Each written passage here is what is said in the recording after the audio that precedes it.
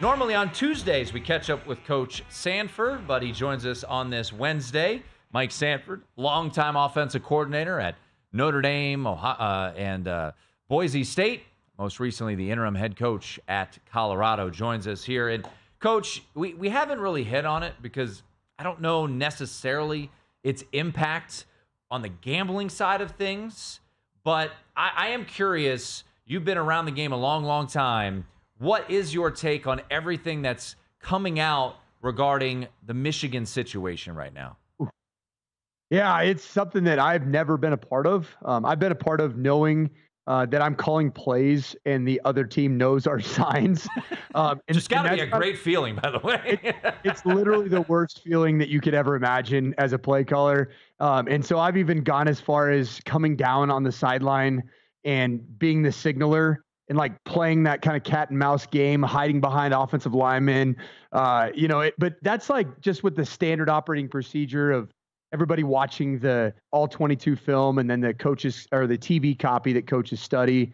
Like most coaches know that it's their responsibility and job to have a really thorough signal system. We went so far at Stanford. We were a wristband operation and we carried almost 360 calls into a game plan. And I'm talking 360 individual lines on a wristband. And we were playing Arizona State led by Todd Graham. And we knew that they were a notorious signal stealing operation, but in the ethical, but not really ethical, but legal kind of way. And so we actually changed our call sheet and our wristbands. We had one printed for quarters 1, 2, 3, and 4. We were all completely separate for the Pac-12 championship game. And so we felt really good about, we foolproofed our signal system and our wristband system. And, ironically, we just happened to win by about 30 points in that Pac-12 championship game. So I think there was a little something to it. I think that Michigan is, everybody knows there's a lot of negativity surrounding this situation. It is serious. It is severe. I worked for Jim Harbaugh at Stanford in 2007 and 2008. There was none of this kind of shenanigans going on. What it looks like to me is this Stallions individual came up with this concept, was kind of doing it rogue on his own. But clearly when you watch the sideline copy and the angle looking at the Ohio State-Michigan game from last season, it was pretty intricate, and it really did lead to a full advantage for Michigan. So they will not have that advantage from here on out. That is very clear to say. And once again, this is a gambling show, it's a gambling network, but I'm just curious your opinion. A guy who has coached at the highest levels of Division I football, and I didn't know this, but I think it was Danny Cannell mention it on a podcast. The bowl games, not the playoff, but the bowl games this year are going to allow comms into the helmet. Do you think that's where we're heading? And as an offensive play caller, would you like that to go the NFL style of being able to talk directly to your quarterback? Yes, it's asinine that we haven't gotten to that point in college football. I think you've got enough money. I'm just going to go on a whim there and say I think there's enough money to be able to put those into the helmets. Yeah, you can just see the salaries of conference commissioners and then the salaries of the NCAA president. Come on, man. We're creating issues that shouldn't be issues. This is something that should have been in play 5-10 years ago. I believe the NFL has been using it well over 10 years. The early concern about it was just the financial implication of doing it for Group of 5 schools, and having been the head coach at a Western Kentucky, trust me when I say it would have not been in the budget or anywhere near that. So we would have had to get a handout from the NCAA. And then I think there were some other issues with the NCAA warranties of helmet, that once the helmet goes in there, or once that device goes into the helmet, that warranty with Rydell was null and void. Come on. This is all ridiculous. It's one player on offense that wears it at a time and one player on defense at a time. NCAA do the right thing and just make this part of college football going forward. And also, look hard into what is going on at Michigan and do the right thing as well. And you got to uncover every stone in this situation because there is something going on in Ann Arbor. There's no doubt about that. Well, it seems like a really natural transition to do what I'm going to do and go from talking about Michigan to talk about James Madison, because obviously the two are very well connected. But, Mike, I want to ask you about this because last year we saw James Madison get in the top 25. First game, they go out and lose to Georgia Southern. Now they're back in the top 25 for the first time again and in a huge favorite role against Old Dominion. Can you kind of elaborate on what it feels like to get ranked and then kind of what comes along with that in your first game? Well, I would answer this way. When you're a program like James Madison that's been at the top of whatever level they've asked you to compete in for the last decade plus, I think that James Madison's in a place where they're just used to this territory. And when you're playing the FCS playoffs, that's a ton of pressure that a lot of these seniors have gone through early in their careers. Just because every single game, you win and you survive and you move on. So I don't think it's going to be an issue whatsoever. I think that they have built that program the correct way. They have depth. They have veteran players.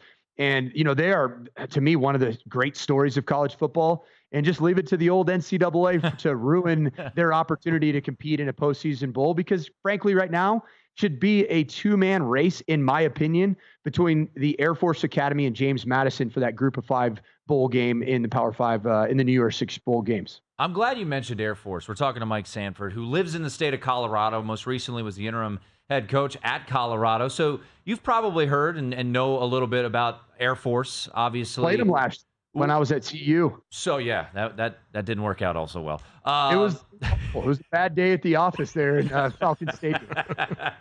But before we get to Air Force, because I may or may not have had a bet on Navy this past week, and I was under the assumption that their quarterback was going to be out for a while. Should we get to injury reports in college football? Was that a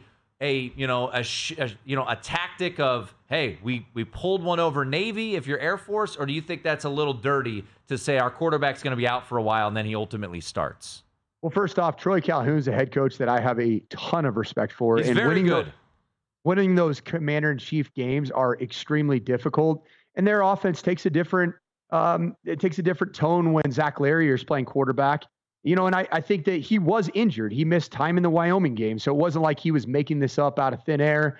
However, I do think that the safest bets right now relative to injury reports are what the Big Ten has advocated for and has made standard procedure in the Big Ten Conference, which I believe is, I think it's like 6 hours before game day or game time before kickoff, where you have to release your injury report. I think that should be commonplace around college football. Even if it is day of game, I think it's just a competitive advantage that you should eliminate. I think the NFL is the ultimate level of football that everybody should aspire to play like. Whether it be eliminating signal stealing issues or whether it be playing the injury game. The funny thing about it, and you and I, Tim, texted over the weekend, there were a lot of military involved operations in college football. And that was the theme of the weekend this past weekend between Air Force with the kind of the finessing of Zach Larrier's going to miss some time. Well, clearly Zach Larrier just missed a couple periods of practice because he was out there for the game. And Troy Calhoun didn't lie, but once again, the NCAA has to step in and they have to take the serious stuff that's really happening in college football, the competitive advantages that are gained because of doing things in the gray. They've got to step in and make this game a level playing field. If not, what the frick is the NCAA even doing right now? Because they've completely waved the white flag of surrender as it relates to cheating and paying players and said, you know what, we're going to call it NIL now. Mike, I want to ask you about a game here. Georgia is a 14.5-point favorite in the world's largest cocktail bowl, or whatever they're supposed to call it now, against Florida there in Jacksonville. And for Georgia, this will be the first game without Brock Bowers. And you've got a first-year starter in Carson Beck. And Bowers, of course, 41 catches, 567 receiving yards, both lead the team. Mike, as a coach and a play caller, what do you do here in this game for Georgia? Are you going to rely heavy on the run? Are you going to try and find the replacement? What's your plan of attack here? Well, if I'm Georgia, the film that I'm watching Utah do what they did against Florida in the opener, minus their starting quarterback, Cam Rising. You shorten the game, do what Georgia does, win in the trenches, run the football, allow Carson Beck to do what he's done effectively. I wasn't a fan 4 weeks ago on this very show.